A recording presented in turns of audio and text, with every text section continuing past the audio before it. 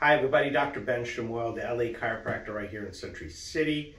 We are going to dive into my new series on post-concussion syndrome and how it has evolved in my practice. And I can't tell you what an insane difference it's made to the patients that have been coming in, and how we're able to really pinpoint certain issues that were not able to pinpoint before. I've been in practice since 1999 and had successful practice, seeing patients, getting so many people well, not just from pain, but a lot of other symptoms that they've been having, such as headaches, fatigue, dizziness. Just wonderful work with chiropractic. And through the years, the patients that know me, I've always been out looking to improve my knowledge and really focus on how I can get people better, faster, and more holistically without the use of drugs and surgery. And so I've always been a mission and really focusing on helping people heal themselves and get better. How I got into this work is very interesting. My son, Z, is pretty much the factor and the basis that I got into this post-concussion work. Without him, I wouldn't be here. You always have to have some kind of force in your life that's going to guide you into a certain direction. And as my daughter Sadie, delicious, amazing, I love her. She kind of gets upset because all of these stories revolve around her older brother Z, but I got to give it up. If it wasn't for Z coming into my life, his name is Zohar, and I might never have learned anything about this and been super limited in my approach to helping people resolve the issues, and not only just resolving them, find out where they came from, and then correcting it. So my son, when he was about 2 years old, my wife and I were working in the backyard. We were doing what we usually do, doing some gardening, a little bit older house, and the kids were napping, so we knew we had some time to ourselves and getting everything done. Lo and behold, my son gets out of his crib and sleep area, comes out to the backyard. And living in an older house, they didn't have the railings, so when he stepped over the ledge and fell onto some concrete, and which, if you've ever heard it, it's a very distinct voice when your head gets knocked on concrete. We jumped up, we turned around, we saw that high-pitched screaming starting to start, and we do what most parents do. We checked him, made sure that he was there's no broken bones, nothing fractured, teeth were all there, no cuts, no bleeding at the time. And you do what most parents do. You make sure that they're great, and you get some ice and put it on the bump and watch some Curious George. And in no time, the crying stops, and you monitor, and we checked, and we made sure everything was okay. And I did all the things that I knew to make sure, and again, lo and behold, kids are resilient. Now, once that was done, and once we noticed that happening, and within a month or two, the bruising and the bump went away, and as far as we knew, we had our kid, and he's solid. Now, it wasn't until like a year later, when I was around 3 or 4, running around. What do kids love to do? They love to be chased. We're chasing around, and both my wife and I noticed that every time he'd start to run, he would trip. Within 10 steps, within 5 to 10 steps, he would just fall over. And it was very interesting for us to see what that was all about. Now, I took him to the park, I chased him, and sure enough, he would fall over, and it's becoming more of a concern. I would make sure I would get the right shoes and all of these things that we were doing. Now, my children have been under chiropractic care since birth, and my son was born breech, so he always had some hip issues, but we knew that he was getting the right care, but something else was going on. And it didn't matter whether we were at the beach in the sand or at the park on the grass or regular floors. Now it started to really become a major concern. I started to notice certain things within the house. I started noticing that if I would chase him and we were going down the hall and he turned to the right, he'd be okay. But if I was chasing him and he had to turn to the left, I started to notice that he'd either bump into the wall or lose his step or kind of lose his balance. I took note of that, and I took him out to the park and we would chase, and I noticed that again, when he would run to the right, he had more stability, but when he would run to the left, he was bound to fall over and trip over. Now this started to bring into my head, okay, wow, I'm now dealing with a part of the brain that has to do with the right and left balance. This was definitely clear what was going on, and I did not relate it to the fall. Right now I'm just starting to notice that something was going on. Soon, the next symptom that started again around age 4, close to 5, was teeth grinding. Now, if you've ever experienced teeth grinding, whether yourself or one of your children or your partner, it's horrendous, right? The teeth grinding, it's just, it sounds like they're shattering their teeth. And you know what? He did. There was some baby teeth that were chipped. And it was so intense, it was starting to wake us up, and this was go on. And I felt so bad, I sometimes I would wake him up just so he could stop grinding his teeth. So it was very stressful for us. I had no solution.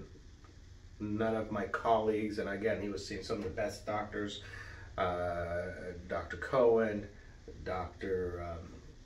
Russell, Dr. Reynolds, and so some of the best chiropractors and people in the game, and still there was getting no changes. The grinding got worse, the balancing started to get worse, and my wife was definitely concerned. I knew something was going on, and so what I did is I reached out to some of my colleagues, a little bit older, and I was asking them, hey, who knows concussions and who knows the brain and cerebellum the best, right? And there was only a handful of doctors. I went to a local one, and I ended up meeting Dr. Ed Wagner here. And once I met up with him, we took our son there, and I'm not familiar with applied kinesiology or muscle testing and anything like that at that time. I was just doing really good straight chiropractic. And when I took him there, he tested him really quick. He turned to us, did he have a massive fall? Did he hit his head? And we're like, of course, you know, he's 5, he's fallen all over the place. He's like, no, big fall, around 2. And I was like, wow, that's really specific. And we're like, oh my God, yeah, he fell in the backyard, he hit his head. Did some work with his skull, did some work with his the frontal part of his face. We told him about the grinding, all of this stuff. In about half hour, we were out. And it was, even though he's a chiropractor, it was the first time I've ever seen anything like this. And it was just mind-blowing. Really amazing to see. So we took that.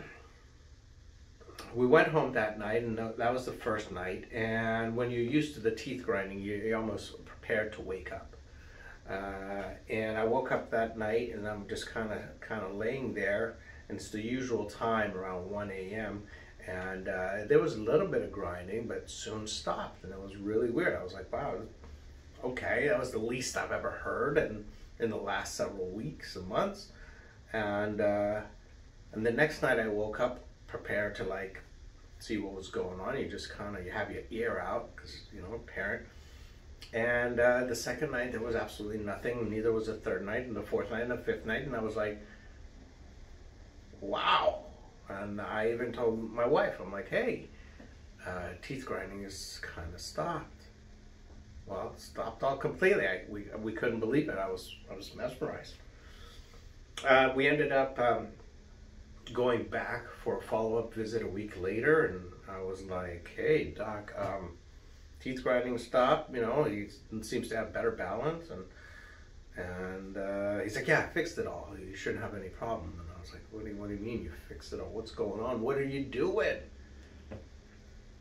Your son had a concussion. This is how it affected his nerve system. It didn't matter what you did here. It's not happening. It's happening up into the brain, and I'm one of the few people that could ever fix this concussion. This is my work, and I've been working on it for 40 years. I'm like, great. This is what I'm looking for. You got to teach me. It's like, I can't. I don't have time to teach you. He couldn't. There was an hour wait. Even if you got there at your time, and it was notorious as a wait because he's so thorough, and it's not about making sure he's on time. It's about him correcting the issue. And I came back and I got some work done on myself, and I was like, you got to teach us this. And he gave me a little sample, and after several times of going and working with him, I was really committed to like studying his work and working with him. So you know, he told me the steps that I needed to take. This is about 2 years of work with him, almost I would say more than 900 tests for everything that he's taught me, and I'm bringing this practice into my office, and I'm sharing it with you. So let's get into this. What is post-concussion syndrome? Well, we all kind of have an understanding of what a concussion is, right? We just don't know how devastating a concussion is. We've all had issues when we've hit our head. I know I did. I dove into a pool. Back in the days, in the 80s, there were no helmets, learning how to not roller skate, but skateboard. And I'm clumsy, and I was trying to, and I fall off trees. I got hit in the head with a basketball so hard, had me like dizzy for days. So I of course I've had an impact. And but we all get up and walk away. The issue is we don't know what it caused later, and how it affects us, and how it affects our healings. So these next several parts, I'm going to show you, I'm going to talk to you about how an old concussion can actually keep you from being healthy, from being focused, from succeeding in life. Really, I mean, like, it was pretty powerful. Once I got this work done myself, my life changed. I can't tell you, people that personally know me, they've seen how I went from really thinking that I'll never be able to grow. It didn't matter how many personal development workshops I did, and Anthony Robbins, and all the books that I was reading, and the coaches. There was some limitations, and I knew it. I just couldn't pinpoint where it was coming from. But once I addressed, and once I got my brain fixed, and the ability for my brain, left and right side, to focus and function again, my success really started to take off. And we could definitely see what's going on with that now. So, couple of things that you need to know about concussions. Again, what we're usually told are boxers or MMA or football players. These are the people who have concussions.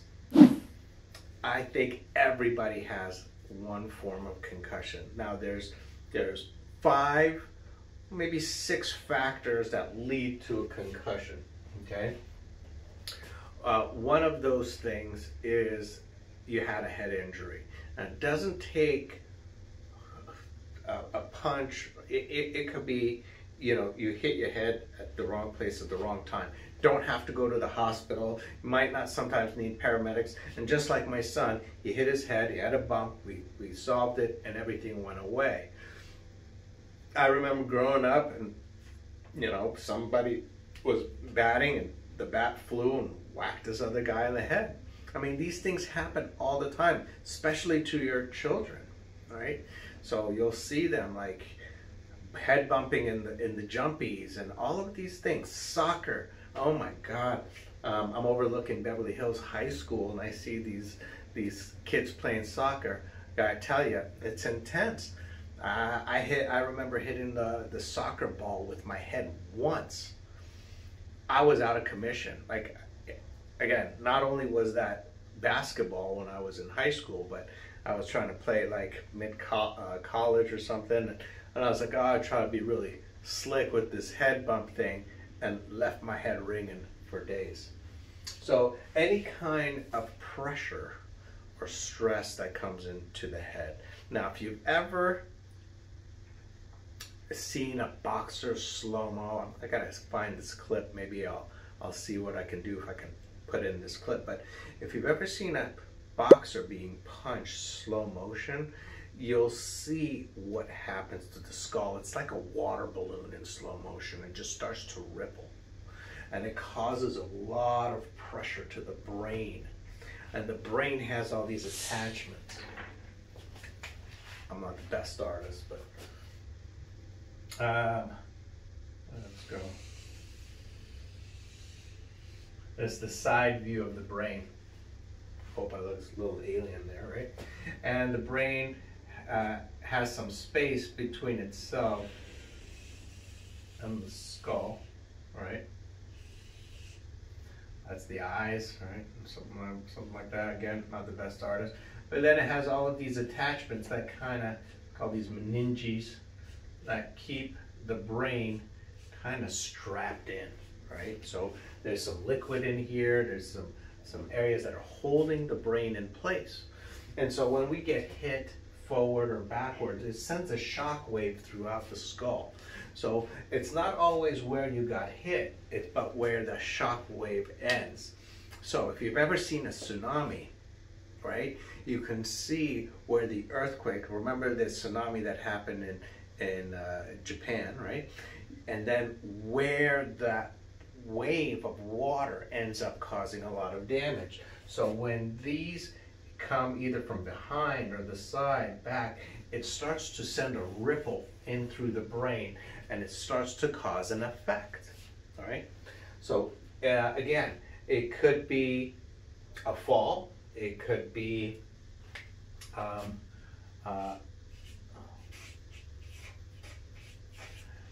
it can be a fall, it could be kids playing around with a bat, it could be that you got up and you hit your head. I mean, it happens all the time. Falling off a horse.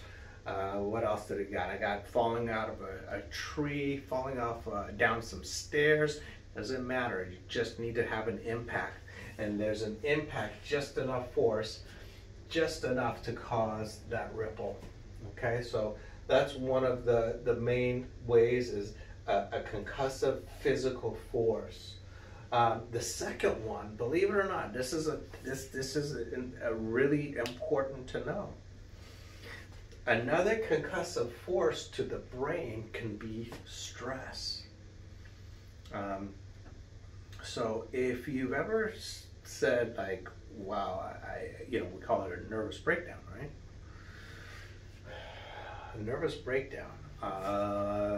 Maybe when you've just fried your, if you honestly said, man, my brain is fried, you've actually caused another force of stress into the brain, right? So emotional concussions, like death, maybe near death, like, man, I almost died, right? Back in the day, we used to call it shell shock, all these military, PTSD. All of these things could cause some level, PTSD being super, super high, to just like maybe super stressed at career, health, family. I mean, another one, I had another patient in here where I tested, I'm like, wow, you have something very severe. Any physical? Nope, nothing physical. I said, the amount of stress that your brain has taken on is like equivalent to not just like a loss of a parent. This is loss of a child. I would say it's a loss of a child. And his jaw dropped, and he's been with me for a while, and he's like, I've never told you that I lost one of my children in a drunk driving accident 9 years ago. Even though he's emotionally recovered, that concussive force has done some kind of work into his brain. So we have physical stress, could cause stress in one area. We have emotional stress. We have chemical stress. There are certain things out there that cross the blood-brain barrier that actually have a massive effect on the brain. We know certain drugs that we take on a regular basis, like things like Ritalin and Adderall, affect our brain. They're there to affect our brain, right? That's what they're used for, and they can cause some effect. We know that certain things like anesthesia or getting the flu shot, certain chemicals for certain people will have a concussive effect on their brain. And we're going to go deeper into those in just a second, but I'm just covering what it could be. Let's talk about those are again, that's medicine right there. So let's talk about drugs that are recreational that still mess with our brain. So we've all heard these things about ecstasy and MDMA having effects on our brain, right? So ecstasy, MDMA, hallucinogenic drugs, they affect the receptors in the brain. They're doing things. Great. If you feel like you have a greater experience to the universe, that's awesome. It's not what I'm getting into. What I'm getting into, it's causing some kind of a concussive syndrome into the brain. Okay? So we have physical force, emotional force, medical use medication, and recreational use drug. And the last one could be actually bacteria or viruses, right? When we get meningitis, really causes stress on the brain. You know, if you don't get treated fast enough, you could die. So these are things that are forces onto the brain, and exactly how you could have a concussion. Now, what does that all mean, and how can this help you get better, right? I had to go in a little detail in all of these. Now, what I've noticed that, again, we're dealing with this part of the spinal cord, and when we adjust patients, we were getting a lot of great results. But my question was, well, why can't these patients hold their alignment? Well, what is going on? It doesn't matter how much I have seen this patient, certain things are still not getting better, and I had about a 20% rate that just was not improving. It didn't matter what I would do. They were still getting all of these symptoms, kidney issues, ulcers, and I couldn't have that. But the more I studied this work, the more I went into this, the more we figured this out of how this works. So I'm going to give you a simplified answer of what concussions do to certain parts of the brain, what multiple concussions do, and if you hang tight, I'm going to share with you what I believe that is the cause of so many. I'm not going to say all, but everything I've linked back, all the diseases that people have, autoimmune syndromes, I believe, it's just my theory, that they're based on concussions. Now, again, been dealing with this for about 25 years, so I'm looking to understand, well, why would the body, when we say autoimmune, why would the body turn on itself? Like, why is it shutting itself down? There's no answer. And so a theory of mine is when we have all of these concussive forces, all of these areas where the trauma or the force has kind of ended up are areas that control your body, lungs. Okay, so we know that the brain controls all major functions of the body. It tells the body what to do.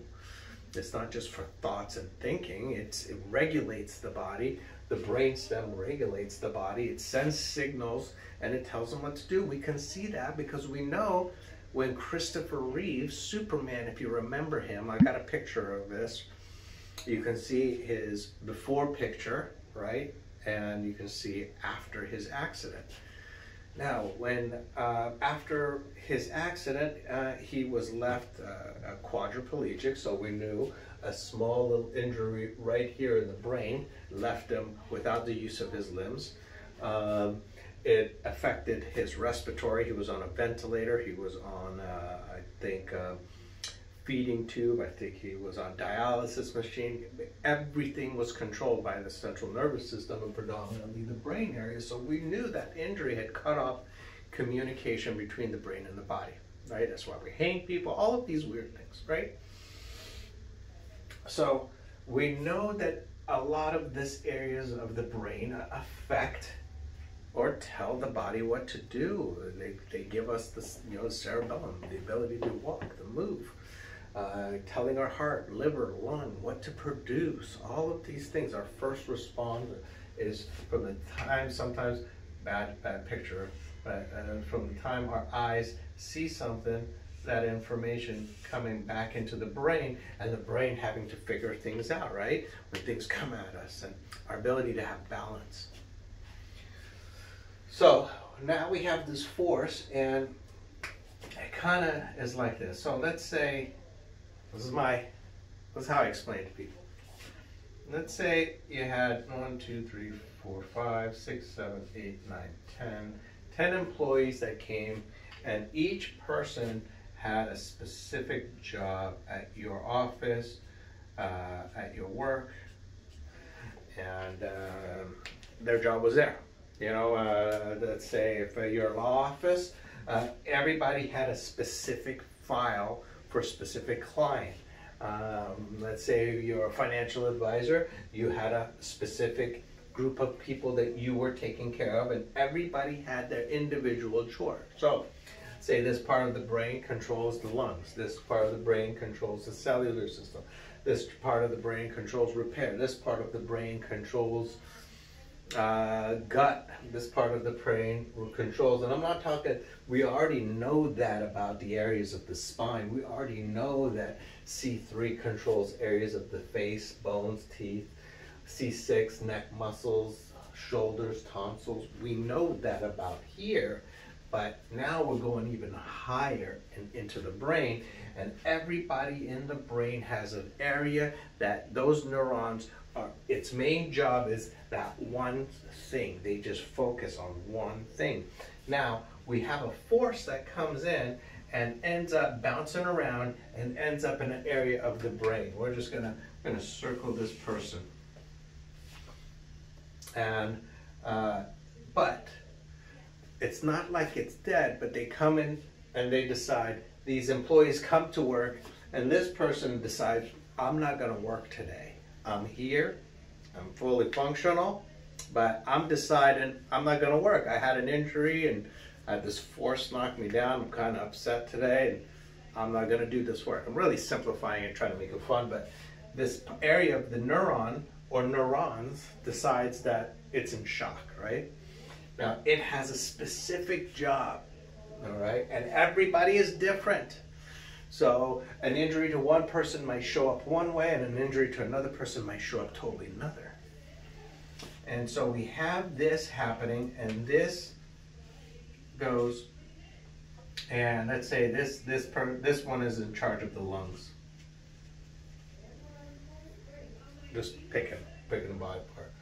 Thyroid, I don't know. You can choose whatever you want. Place anything there. Now, it stops working, so suddenly we start to see something happen in the lungs. They start to malfunction. Maybe a bronchitis, maybe constantly every year having some kind of chest or the lung thing going on, post-nasal drip. It's repetitive, right? Now, what happens is the body is smart, so it starts to recruit other neurons to help this lung out. So now you have maybe 3 other neurons or parts of the brain kind of coming in here and helping. Now here's the thing. Just imagine like if you were working on your files and your boss came in and said, hey, you know, I need you to pick up somebody else's slack, and I need you to pick up and take care of their clients, and you're like, but I don't know their clients, I don't know what their needs are, and you just start to do the work, but you're not doing it as good as the person that was involved. And so this becomes a compensation for the brain and for the body. Now you're living in compensation due to the force that you have caused by one of these 5 things, and now the lungs never perform at their best. So our goal here, well, I'm going to give another thing. So what did it have to do with the right and the left? So usually I'm going to show like again, not super great at drawing. I'm going to show part of the brain here, right? There's the half, and there's another area in the back. It's called the cerebellum. This is posterior brain. It's usually back in here where the cerebellum is, and that's in charge of balance. You know, when you get drunk, you start to lose your balance. That's because all those chemicals have gotten back into the cerebellum, and they're causing all kinds of issues. So we know usually if when we do our testing, if a person can't perform certain things to the right, that we have some issues that need to be corrected. I'll cover. So we're looking at this. I'm going to put right here and left here. Okay, so that have right cerebellum and left cortex. So what's the left cortex is in charge of? Left cortex is in charge of organization. Left cortex is in charge of operation, as far as calendar and analytics. It's the part of our lives that kind of has us planning for the future because it's very structured and organized. What's the right side? It's more creative, artistic, passionate, fun, loving. Again, you got the analytical side on the left and the fun, passionate, designer creativity on the right. So we're going to have an effect. We're going to have a physical structural effect on one side and inability to kind of work and grow on the other. So this was exactly what I had going on.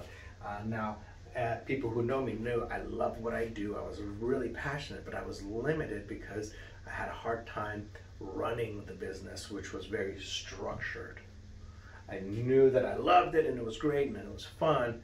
And a lot of you out there might notice that this part of your brain that is in charge of organization and planning just does not fully function the way you want it to. So this is what this was definitely lacking in me, and by the time I got these areas of the brain to connect again and getting my brain response back, I start to make planning and organizing and really seeing the future of my practice and my life and my family even easier. So this became much easier. A lot of you might be lacking fulfillment, which is the right side of the brain. You might be super organized, you might be super successful, lots of money, lots of everything that you possibly have, but it doesn't matter how much you have, you're still not fulfilled, and things don't make you happy. It doesn't matter. And so that's where this would be flipped, right? You would have a left-sided cerebellum, right-sided brain. So again, coming back to this is, hey, how about if we can get this that's causing something? Now again, I really simplified this. I'm using stick figures, for God's sake. So, so it's super, super simplified. But this could be hundreds of neurons. This could be multiple injuries in different parts of the brain. The brain remembers everything. That other 90% is recording all the injuries. Keeps you from trying to redo that. We had a scenario in our office, and I had a woman that came in here, and she was very young, super sweet, and she was so flared up, and nothing chiropractically made sense about it. It just didn't make sense. She came from another chiropractor and I worked on her a little bit, but then I started asking questions. I go, hey, have you ever had a concussion before? And she's like, yes. Well, I don't know if I had a concussion. All I remember was I was snowboarding and then I did something wrong. It got stuck and it threw me backwards and I hit my head onto, I guess there was a log or something there. Even though she had the helmet on, she was like, I was in a really bad position. I think I got knocked out for at least 30 seconds. My friends came up and they were actually hovering over me when I kind of opened my eyes. So every winter, this was her, every winter around this time, I become literally paralyzed. So let's just get a little bit deeper. The brain here realized that she had a trauma at a specific time of the year doing a certain event, which was snowboarding. So the brain is ultra smart. It knows to keep her from re-injuring her brain, it's gonna kind of put her in a place to keep her from going snowboarding, because the last time she went snowboarding, she possibly might have severely hurt herself or almost killed herself. So her body will do things to her to keep her from repeating some of the same events, right? So this is how powerful it can be. It will actually cause another effect to keep us from trying to injure ourselves. Why? Because the brain wants to keep you alive. So when I hear autoimmune, I have to understand, like, why would the body work so hard to keep you alive, then turn on itself?